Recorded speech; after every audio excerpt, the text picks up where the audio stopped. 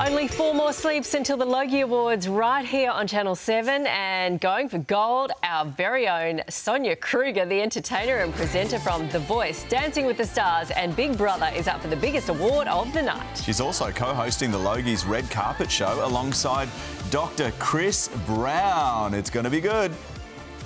I'm really glad you're here. Really? Absolutely. Got this cavoodle and I think it's a urinary tract infection.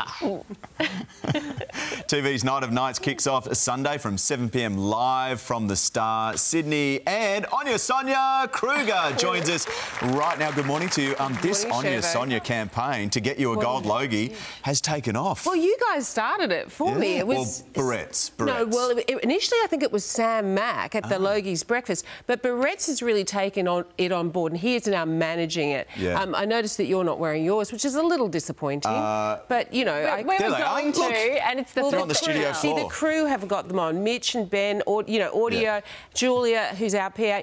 Obviously, they are committed.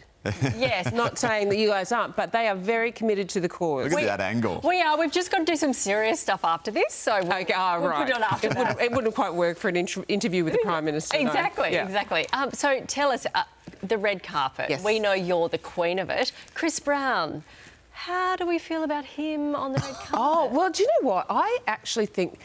Chris, he says he's colourblind for a start, yes. So that's a funny thing. Like, how will he be asking me, like, what colour is that dress? Yeah. But I think Chris has an innate eye for fashion and a secret sort of penchant for a bit of fashion. If you've ever watched him on TV, he does like to sport some nice looks himself. So I think he's going to look very dashing on the night. Yes. And also, we won't just be talking to these people, obviously, about what they're wearing, but it's also about what they're nominated for and, you know, any behind-the-scenes gossip that we can get out of them. It's like the Oscars, you know, it's much more than just what people are wearing. What pets they have. That's right. Yeah, exactly. He's actually a very good photographer too, Chris. Takes some great photos. Yeah, yeah. How do you know that? He must. Neither of us know that. I stalk him.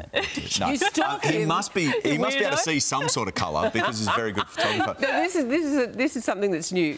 Matt Shevington is stalking Dr. Chris Brown on Instagram. He stalks me too. He's my one follower. Has he slid into your DMs yet? This is a question.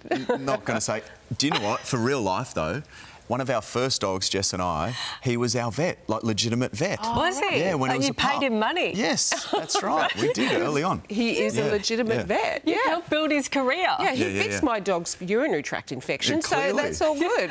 OK. It's those glands at the back end you've got to watch out for. On to something completely different, because people are trying to eat cornflakes. We've seen some gorgeous photos this week of your mum's birthday. Her 80th. Yes, Mum turned 80, and it's really funny because, you know, I don't think my mum looks 80. She rides a bike sort of 2 days a week, twice a day around a lake at home.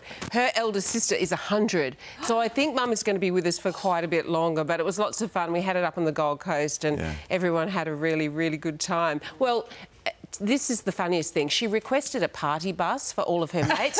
And I'm like, hey, how lit are these 80-year-olds going to get at this party that they need a bus, right? Yeah, and she was right, wasn't she? Yeah, they did have a good time. Any insight into what you're going to be wearing? Because you always look amazing on the red carpet. Well, this year... it's really funny because people have been saying to me, if you're hosting the red carpet and then you're going in as a Gold Logie nominee, you have to get changed. And I was like, no, I don't know. What do you mean? From doing the show? The hosting. Really? To going inside. And I'm like, but why would I do that? No, you have to, because this is your opportunity to wear 2 dresses. And in actual fact, we have 2 amazing Australian designers who have put together the outfits, and Stephen Khalil is doing the red carpet outfit. I can't reveal the other one just yet, but Stephen is an amazing designer, and it's a really beautiful dress. So I just had images of Blake Lively, Met Gala a couple of years back, where she transformed. A transformer. That's what I'm thinking. Yeah, and then you could transform it for the after party, and it would automatically have Javianas down here. I got papped at the airport wearing Havaianas the other day, coming back from Bali. Oh, I love that.